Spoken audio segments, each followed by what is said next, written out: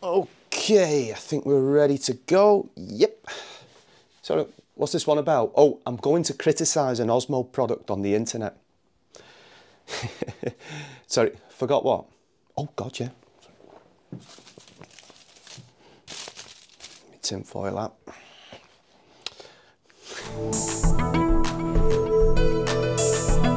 Well, hello again and welcome back to my channel now. This one's going to get a bit messy. Where do I start? Last year I did a video about the front cladding on my workshop and I asked the question, has Osmo UV oil failed me?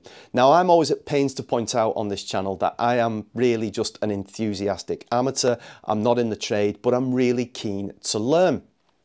So for a myriad of reasons, or variety should I say, it didn't work out. So that could have been the wood species, the sap, the northwest of England climate, the unusually hot summer we had last year. All of those you could throw into the mix, and it started, for whatever reason, to fail in patches. So there was silver in them, black sort of appearing in bits. So I was bought into Osmo UV oil at this point, a very expensive product. So I decided to sand it back and follow the instructions to the letter. And we are now into May the following year, so we haven't even made it to summer, and it's failing again. So has Osmo UV oil failed me? In this instance, yes, it has.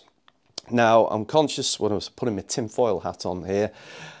Let me point out the issues around me saying this. Now, if you go into the comments section on my last video, you get a lot of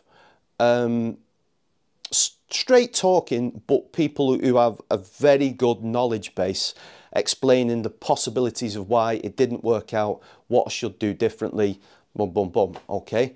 Then there are a group of people who, no matter what you say, it is your fault. There is nothing wrong with the product, it's you, okay? And literally completely blind or oblivious to the fact that there could be an issue with it. So we're going to call these lot the Osmogasms, okay, or the Osmogasms, right? And they can get a little bit funny with you, you know, and it's kind of, because I posted these in some woodworkers forums as well, and if you look in some woodworkers forums and people ask about finishes, indoor outdoor finishes, it's a blind Osmo, and so you follow up with that question. So what's your experience with it? Oh, I haven't used it in that, but that's what you need to get. And I don't get it. I just don't get it, all right? Because what I'm going to do with this one is I am out with Osmo now. I have had it, all right? I was doing a little bit of research before I come in for this video, and a 3 litre tin of Osmo UV oil extra, the better stuff you're meant to get, is in and around £70 in the UK now. So 70 quid for 3 litres. And that is a very expensive finish, a very expensive product. And I was getting comments like going, well, it's obviously going to need annual maintenance. And you're thinking, well, if it needs annual maintenance, why am I buying Osmo? Because if everything's going to need annual maintenance, why am I paying twice the price for a product that is failing me? I just can't get my head around that at all. So this is the plan. We are going to go out and I'm going to talk you through, as things are happening, what I'm going to do to replace this product that is, to me, a bit useless. All right, shoot me down. Where's my tinfoil hat gone? So the first stage was to sand everything back using my Festool ETS EC150 with 120 grit sandpaper, and this was back-breaking work and done over the course of 2.5 days. Not having the luxury, shall we say, of being able to switch between arms really does take its toll on your back, your shoulder and my good arm. And to be honest, I was kind of missing my Mercaderos random orbit sand that I used to own and replaced with the Festool. When it comes to vertical sanding, because the Deros is so much lighter, it'd make a job like this much easier.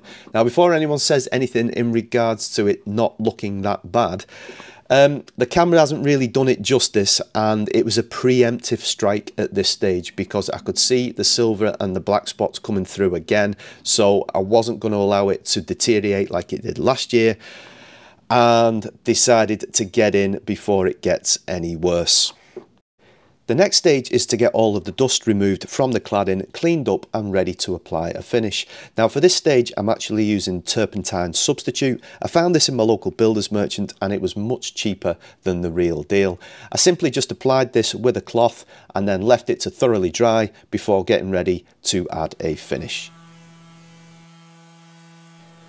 At this stage I did go back and revisit a couple of spots that I thought needed a little bit extra attention, sanded them back and then cleaned them up ready for the next stage.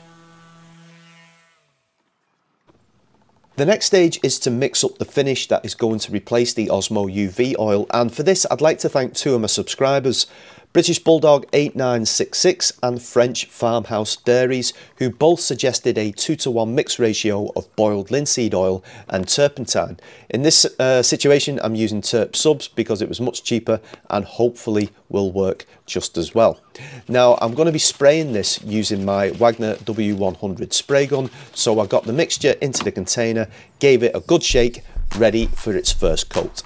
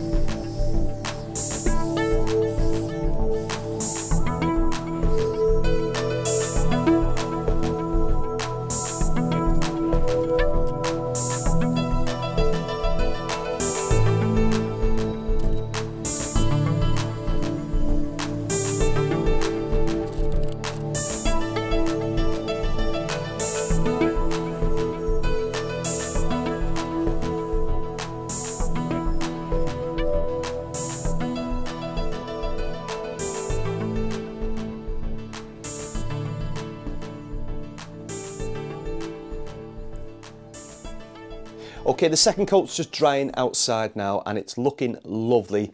I'll make a decision tomorrow whether to go at it with a third coat. Right, yeah, appreciate I went on a bit of a rant before. Was I right to call it useless? No, I wasn't, because if you look into my back catalogue, I have two videos about an epoxy resin project, whether it's suitable for outdoor use, and it actually became more of a test of the wood finishes and whether that will keep the wood stable so the epoxy resin wouldn't split away from it. And Osmo UV oil came at the top of that list.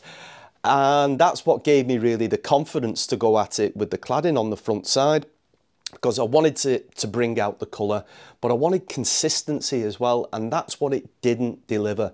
Do you know, if it silvers, but it silvers all over, then I'm all right with that. But if it goes all patchy, then it just looks wrong, and that's where I've gone on a little bit of a rant. But also, folk firing back at you that it's your fault, you know, because there can't be anything wrong with the product. And you've got to meet people halfway, I think, really. You know, I probably made mistakes putting that out on the first time when I first used it. But once bitten, twice shy. Done it the second time and it still wasn't working, then yeah, there is an issue with the product for my needs, all right? Not to say is it completely useless, full stop. No, that can't be true. And just a couple little points to make to finish up, because it might help you in your thought process when you're thinking about what treatment to use for your cladding, and that's the cost. Now, the 5 litres of boiled linseed oil I got off Amazon for £28, which makes it £5.60 a litre. The 4 litre of Terp subs was on offer at Hugh and Gray's, and that was £12, so it makes it £3 a litre.